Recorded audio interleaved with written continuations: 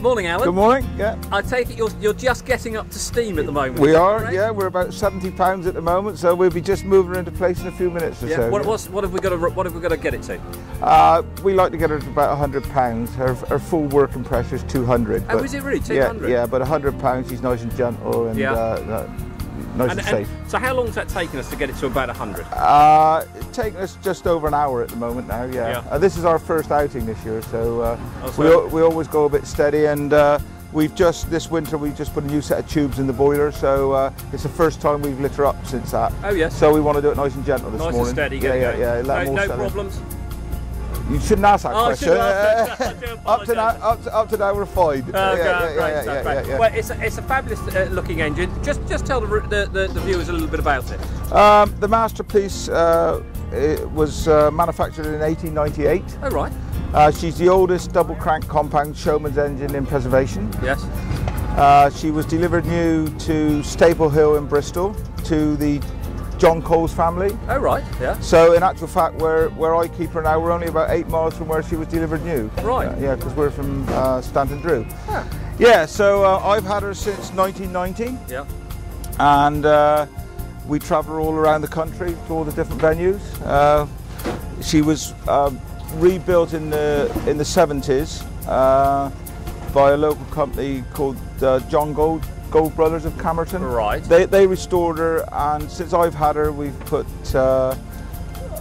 done some major repairs to the boiler. We've made a new tender. We've repainted her. So general repairs. So she's got general maintenance all the time to be done to keep her up to speed. Are they difficult to work on?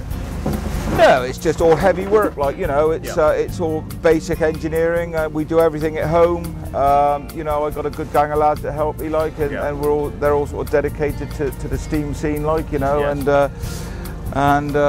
we tend to try and do everything so that we know if anything goes wrong, we know what we're doing, Well, okay, let's put this to the viewers. If we've got enough water with us and we're carrying enough coal, what sort of speed could we cover, and over what sort of distance? What would they cover in a day? Well, the Masterpiece would go on the road and she'd do comfortably about 10 to 12 miles an hour. All right. But of course, nowadays with the tarmac roads, and this is one of the few engines on iron wheels still, because most of them are on rubbers. Oh, I see. So we don't do huge amounts of road work. No. Over a day, you could travel sort of 50, 60 miles comfortable. Quite considerable. Yeah. You always sort of think of these big old girls as sort of 10 or 15 miles and oh no. It's it's all according to what you're doing. But we're always doing it leisurely, so that makes a difference. I mean, this engine actually during the war was used for hauling stone from the Mendips to Salisbury. Oh, was it? And that was done for week in, week out, and I've actually got lots of photographs of her doing that, So how many carriages could these pull? Normally they would have carried 3 or 4 carriages behind them, according to what weight you had behind them. It wasn't the pulling; it was the stopping was the problem, because you haven't got no brakes on them as such.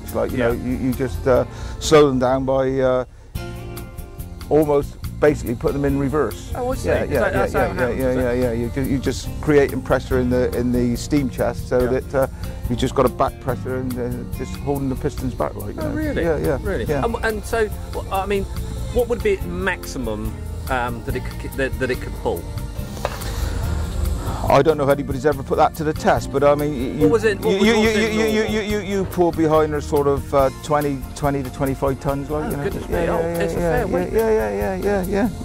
Yeah. And of course, when she was new, the roads were they weren't hard tarmac Adam roads, all the roads, so she would get a much better traction on the old tracks and things, absolutely. On the new roads now, that's the problem with iron wheels.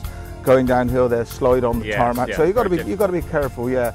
I mean, I've kept her on the iron wheels simply because that's how she was originally. Yeah. And I've tried to keep her in her original condition, which she is. She's absolutely fantastic on these grounds. And a pleasure meeting you. Thank you very much indeed for your time. No problem. And we'll come across you no doubt in the future. No doubt you will. Lovely. Thank you. Cheers, John. Thank you.